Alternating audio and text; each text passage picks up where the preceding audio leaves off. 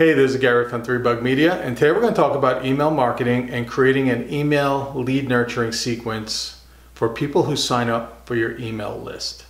So when somebody is interested enough to give you their email and sign up, whether you gave something away or you gave out a coupon or something like that, they're interested in your business and what you have to say, but they're not ready to buy yet. So a lead nurturing sequence like this will hopefully move them along the path from becoming, interesting prospect to a paying customer. Okay, so today we're going to talk about kind of some best practices for creating a lead nurturing sequence, and I'm going to give you an example of what that would look like. Every business is different, but I'll give you some ideas and some examples so you can go out and create your own. Okay, so when you're creating a lead nurturing sequence, one of the most important things is you don't want to just start selling to them. Okay, that's the quickest way to get them to unsubscribe or to mark you as spam. If you just start pounding them with offer after offer and just buy, doesn't work. People will get turned off really quick. Just like we call it lead nurturing, you want to nurture them. You want them to get to know you. You want them to get comfortable. You want them to get familiar with your business, okay? And hopefully move them along the path of becoming a paying customer for your business, okay? So some of the kinds of emails that you would send out with an email sequence like this would be, first off, you're gonna send them a welcome email.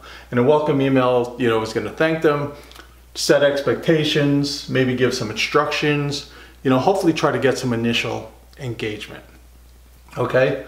You're also gonna educate them. So you're gonna do how-to, maybe some how-tos, how-to tips, videos, blogs, maybe links to your blog posts, general tips about your industry, things like that. You also want to inform them, maybe, let them know about new products and services that you're offering, new features that you've added, things like that, because somebody may have signed up for, interest in product A, but they didn't know you had product B, C, and D on there. So you want to let them know all the things that you can do. Maybe one of those will pique their interest.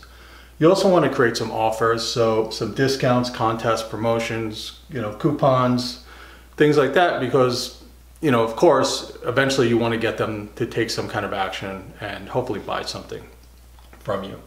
And you also want to personalize, you want to humanize your business, okay? So behind the scenes, pictures from behind the scenes or videos behind the scenes, maybe highlighting team members, engaging with them on social media, letting them know what you're doing on social media, things like that, trying to personalize your business and your brand in their eyes so they become more comfortable with you. Okay, a couple tips. One clear CTA, call to action per email. So you don't want to do a traditional newsletter type send where you have a dozen different things you're talking about. They don't work. People don't have time to read those anymore. You want to send nice, clear messaging, one topic, two topics top, and one clear call to action for them to click on, whether that's read the blog post, get a coupon, check out this new service, something like that. Make it very simple, very clear.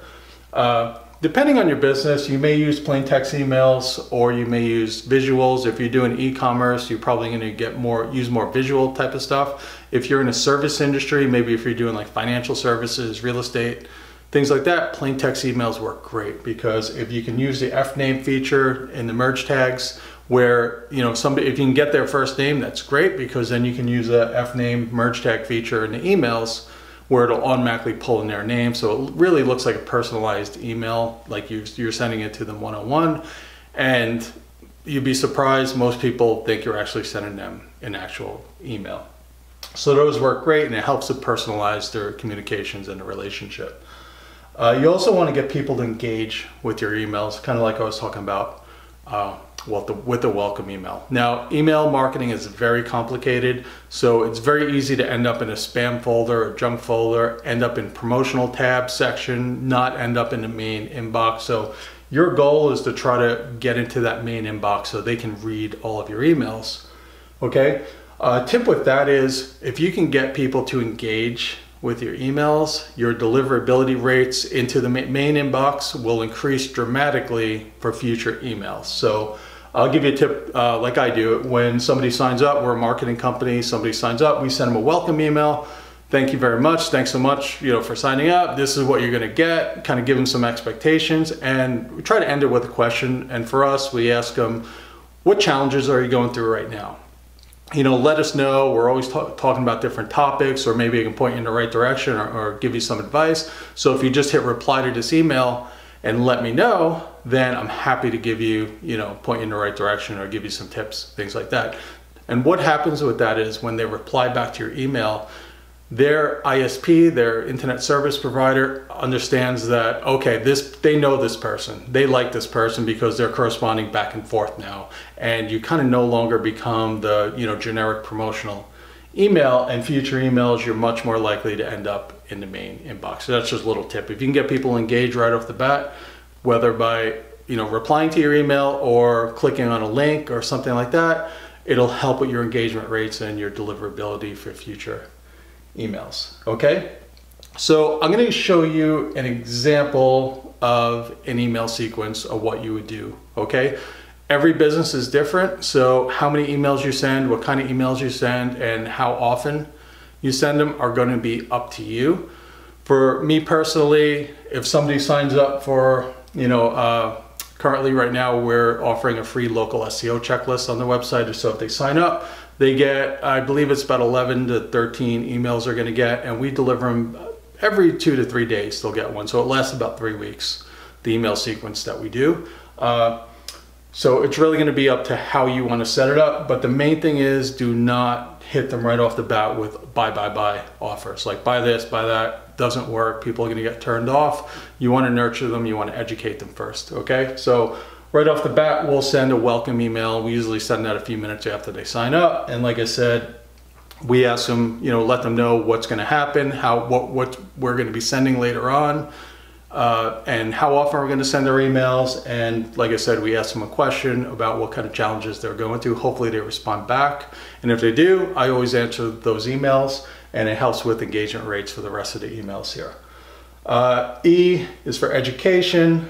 You want to start educating them, giving them as much value as you can up front, because you want to train them to start opening your emails. You want to deliver as much value as you can right off the bat to train them to start looking out for your emails so they can learn more about whatever they're interested in.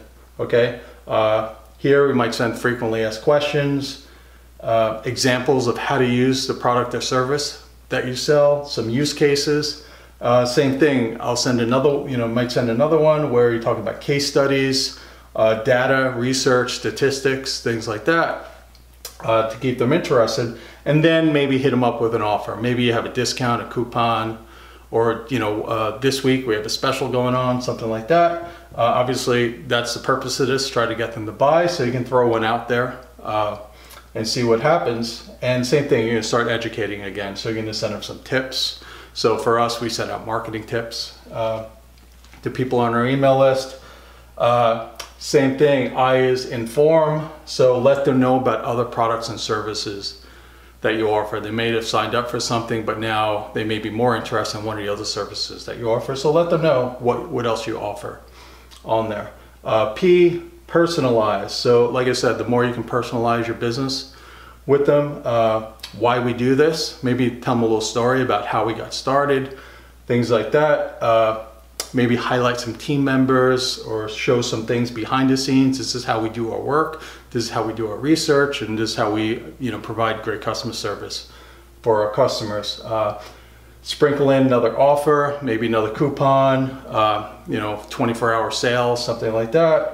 And then go back to education and some how-tos and things like that. So you kind of get the idea here. You want to welcome them, you want to educate them, and in between educating and engaging them, you want to sprinkle in some offers, change up your offers, and then see which one works best for this email list. Okay, so this sequence here is 1, 2, 3, 4, 5, 6, 7, 8, 9. Sprinkle them out every 2-3 days. You got about 3 weeks worth of content. Now, what typically happens after this will be specific to the email list that person signed up for. So you're not going to send this email, you're not going to send this lead nurturing list to everyone. What you want to do is you want to use it tactically. So say if you're a financial planner and you offered a guide for saving for college on your website, people download it, they give you their email address, and then they automatically get this sequence every 2-3 days. Okay, so what you're gonna do is all your education and your offers and things like that are all going to be related to saving for college or university, okay? Because that's why people signed up for this list. They signed up for that guide, they're obviously interested, and that's where you're going to start educating them and nurturing them, and your calls to action in that case are probably going to be schedule a phone call or schedule a meeting to learn more and see how we can help you on that, okay? And typically, like I said, this will last about 3 weeks. This one, if you send it every couple days, then once they're done, if nothing happens with it, then what you might do, you're not going to do this indefinitely, then maybe what you do is then you move them over to your main email list. In your main email list, then you may send out general information, once a week or every other week or something like that, but you want to give it your best shot. If somebody signs up for something specific on your site, like I said, financial planner, saving for college, you want to make this whole lead nurturing sequence about saving for college. And this is your best bet to engage them, pique their interest, and hopefully get them to respond to one of your offers and get a conversion out of that person. Okay, so that's how you create a lead nurturing email sequence. Okay, like I said, they're all different. It really depends on you, how comfortable you are, and what industry you're in. Okay, so if you have any questions, you can contact us at 3Bug Media, and that's it. So good luck creating your lead nurturing program. Thanks. Have a good day.